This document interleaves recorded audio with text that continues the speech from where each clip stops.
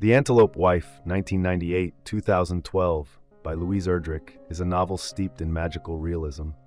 It earned the 1999 World Fantasy Award. In 2012, Erdrich released an updated edition featuring new cover art, interviews, and additional content, including extra chapters. This edition restores previously omitted characters and storylines and corrects notable errors from the original text. The novel spans multiple generations, tracing the intertwining fates of the Roy and Shawano families. Erdrich employs a nonlinear narrative, blending time and the voices of a diverse cast to highlight how the past perpetually haunts the present. Although the intricate plot and character connections can be confusing, a family tree in the front matter helps clarify relationships. The novel begins with a cryptic folktale about twin sisters sewing the world into existence, each trying to outdo the other. This folktale is divided into 4 parts: Bejig, Nish, Niswi, and Niwin, and each section of the novel includes a piece of the tale, emphasizing the sisters' rivalry. This motif of twin sisters and the imagery of women sewing or stitching beadwork recur throughout the book. The first part, Bejig, details the origins of the family's intersection. Scranton Roy, the son of a Quaker, enlists in the military and heads west. During a tragic misunderstanding, an Indian village is attacked, and Roy kills an old woman. Horrified, he flees and rescues a baby strapped to a dog, raising her as his own and naming her Mathilda.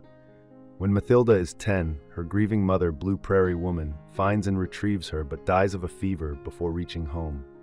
Mathilda is then adopted by a herd of antelope and vanishes with them. Years later, Roy and his son, Auguste, return to the site of the old woman's death. There, they meet her twin grandnieces, who forgive Roy.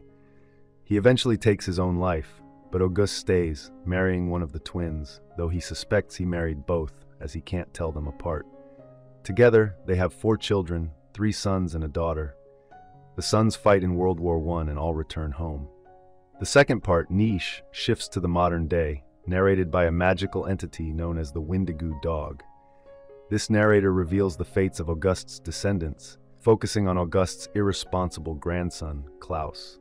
The Windigo Dog occasionally allows Klaus to break into the narrative and share his perspective, acknowledging Klaus as, unfortunately, and to his own shame, best qualified to tell what happened next. Klaus, a powwow trader, becomes captivated by the 4 elusive and beautiful antelope women, descendants of Mathilda Roy, who attend the powwow. Despite warnings to leave the antelope women alone, Klaus abducts one and takes her to Minneapolis. The woman, known as Sweetheart Calico, is always mute. Although she occasionally escapes, she always returns due to having nowhere else to go. People sense something strange about Sweetheart Calico, noting that her footprints resemble hoofprints.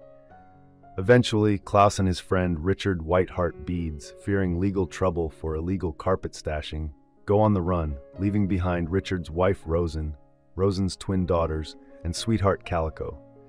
Grandmas Newton and Geesis, also twins, visit Rosen, and after an outing with the twins, Sweetheart Calico goes missing.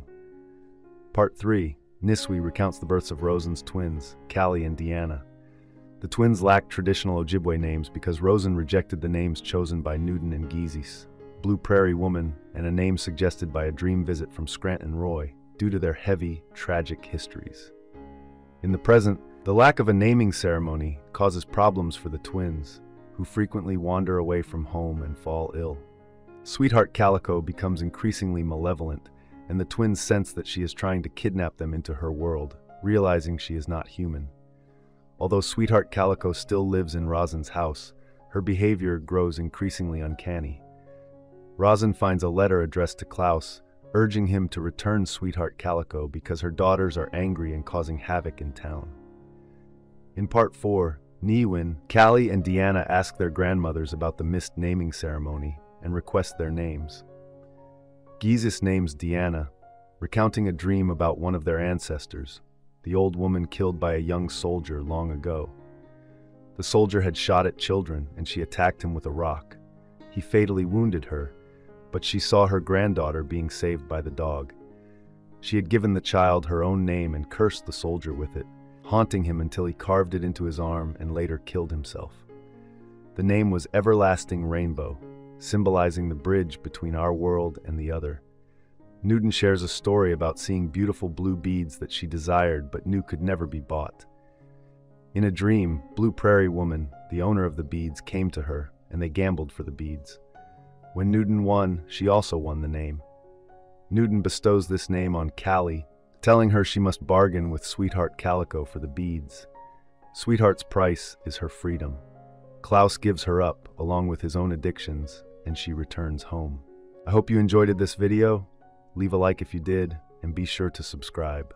Thank you.